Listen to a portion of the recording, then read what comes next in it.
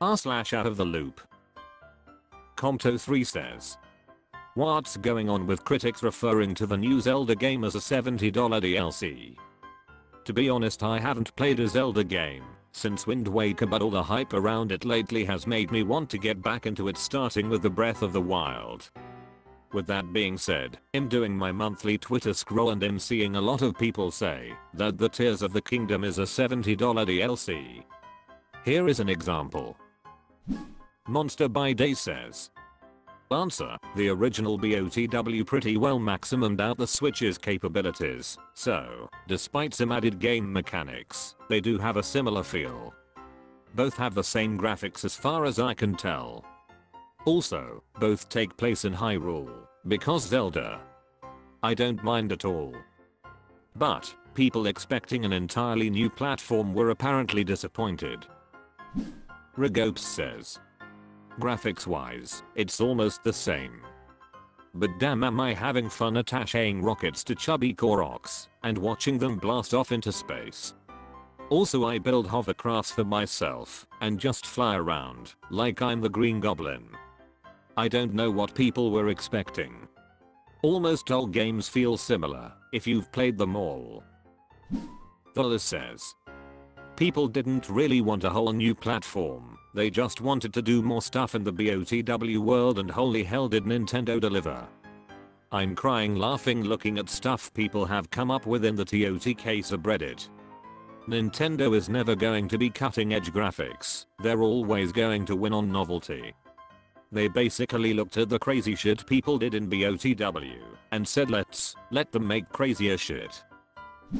Drying washed clothes says, answer, back when The Legend of Zelda Skyward Sword released for Wii, it released to high praise, but a pretty resounding meh from the fanbase. It was overly handhold easy, linear and repetitive. They devs took these criticisms to heart and released its sequel, The Legend of Zelda Breath of the Wild, to high acclaim and pretty much revamped the whole structure of what it means to be a Zelda game. When BOTW released, it was hailed as one of the greatest games ever made, and pretty much overnight revolutionized the open world genre. It did everything Skyward Sword didn't. It was built on the base of giving the player as much freedom as possible, even letting people fight the end boss as soon as they finished the tutorial if they wanted to. And, at least in the beginning, the game was pretty difficult. Yet, it had a few shortcomings. Namely the lack of actual Zelda-like dungeons. It only had the divine beasts, which were sort of dungeons, but looked very similar to each other, little enemy variety and a rather light story. Needless to say, it was still a smash hit, and has sold almost 30 million units, making it one of the most sold games on Switch and the most sold Zelda game, a fake. It got 2 DLCs, but the devs had a lot more plans for. r/out of the loop. GameOK4462 says, what's the deal with Yoasobi? I was searching for new music and came across this music video with a whopping 91 male views. The beginning is pretty catchy, but why is it so popular? It seems to be from an anin called Oshinoko, but I don't understand why this pop idol anime stands out from the rest. Can someone fill me in? Quark001 says, answer, Oshinoko is written by the same author as another anime/manga, a comic that anime are frequently based off, called Kaguya-sama Love is War, which was incredibly popular, so there was quite a bit of hype around Oshinoko. Oshinoko is also a lot more than a regular idol show, and though I haven't watched the anime, the manga is excellent, and from what I've heard the anime largely lives up to the excitement. Mront says, answer, Yoasobi is one of the top Japanese bands at the moment, and Oshinoko is absolutely huge. For a short while it was ranked as the top anime of all time on my anime list after a single episode. There really isn't anything uniquely special about this situation, it's just a very popular band making a song for a very popular show. r/out of the loop. Malediction 101 says, what's up with Janelle Monae getting her boobs out all of a sudden? I mean, I'm not complaining. It's just it seems a bit of a drastic turn she's taken. I'm not a fan of her music and haven't followed her career closely, but her image was never this sexual before as far as I'm aware. More power to her, and I hope she's happy with her artistic direction, but I'm just confused. Check it out. At Historical 8664 says, answer, she's out and proud.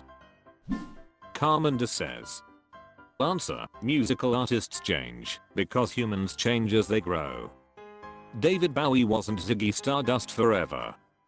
Monae might have started off their career with a desexualized android concept, but they are not necessarily beholden to wearing suits forever and dressing like a dandy. Many Moons and Tightrope was 15 years ago. Who'd want to be stuck in the same shtick forever? If her thing right now is sexuality and sex on display, it's just another part of her artistic journey. r/OutOfTheLoop. Newt9 says, what is going on with the Turkish presidential election? Is there any chance Kilidaroglu could win with a 4% difference? I've read from multiple sources that it's almost 100% likely to go to a second vote, but who's most likely to win from this? 45% and 49% is quite a big difference. Is there any chance Kilidaroglu could win? Buzz_buzzing_buzz says, answer, there is a chance. A runoff may get people who didn't vote the first time to show up for the second vote. The small difference could be enough to inspire those who want change and think it's achievable. Do_it_with says, there was also a third candidate in the first election that will not be in the runoff, and he has announced his support for the challenger point there. Third candidate are the remaining 5% of the votes, so if his supporters follow his lead there is a chance. Tabula Somnia says, and he has announced his support for the challenger. That is not the case at all. He has conditions to support either side, and his conditions would make it extremely difficult for the challenger to get 51%. It's a shit cake all layers all around. A Gist did nothing wrong says, answer, maybe, but probably not. While the challenger may go into the election with an advantage, unless he breaks 50%, there is a high likelihood the incumbent will pull some shenanigans, thanks to him having an inordinate amount of control over the Turkish judiciary. It is difficult for anyone to interfere with the first rounds, but if nobody breaks 50%, Erdogan will have a much greater ability to influence the required runoff, or at least that is what a lot of international observers are worried about. r/OutOfTheLoop. Kevin W says, what is going on with Belarus and Lukashenko? I saw this story today. The odd thing is that this seems to come out of left field, which makes it odd. I'm hearing a lot of theories too. Can anyone explain what is going on? Upvoter 222 says, answer, there isn't a ton of information available, so nobody really knows. Lukashenko recently attended some celebratory events in Moscow, Russia, where observers noticed that he looked tired, had a bandaged hand, and didn't give a speech. Those factors, combined with his disappearance from public events over the past few days, have led to speculation that he is sick. Russian media have confirmed that he has a non-covered illness, but have not provided additional details. Any official updates about Lukashenko would be expected to come from Belarus government-controlled media sources, but they have not provided any clarity about the situation. For what it's worth, Lukashenko is an ally of Russian President Putin and has taken Russia's side in its current invasion of Ukraine. Since that's currently the major international event involving Russia and Belarus, and the Belarusian leader is in Russia, this has fueled a lot of rumors about Russia having poisoned Lukashenko for a variety of reasons related to that war. However, there really isn't much in the way of proof to support any guess about what happened. Too long. Didn't read. Lukashenko is probably sick. Details haven't been made public. r/OutOfTheLoop. Thinibus says, what is up with Ron DeSantis? I feel like the moment Biden was elected, it was put out there that this governor was going to run in 24. I have no idea why this particular governor is so important, or why it matters that he's running for president. I don't follow politics closely, and I'm just curious why I've been overhearing conversations and seeing posts about this guy for 3 years. Duke Snookum says, answer, I don't think he's so particularly important as an individual, but there's a factional dispute within the Republican Party between what you might call the base and the establishment, with Trump's victory in the 2016 primary constituting a revolt of the base. These terms are rather abstract and not very specific, but you can include many CEOs among the establishment who prefer Republicans to Democrats but found Trump, despite being a CEO himself, to be too unstable, risky and polarizing, which is bad for business, but it's also benefiting Democrats, which is just as bad from their perspective. The Wall Street Journal has been a big booster of DeSantis too, and that newspaper reflects this point of view.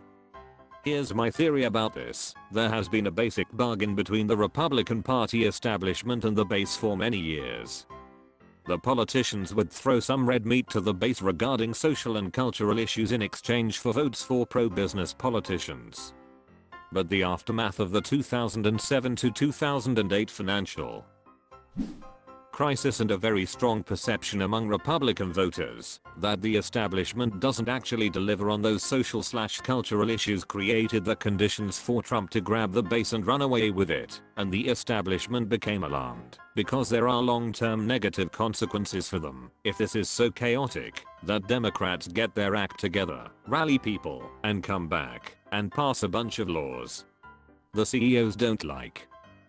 DeSantis is trying to win the base back, so he has picked a fight with Disney over cultural issues among some other things, while the establishment types want him to be president instead of Trump, so he'll cut their taxes without being so provocative that he stirs up his supporters into breaking into the Capitol, or antagonizes everyone else so much that riots break out. He's like Diet Trump, and many of Trump's supporters see him that way, which is a problem for DeSantis. Trump is like crystal meth by comparison. It's more powerful stuff.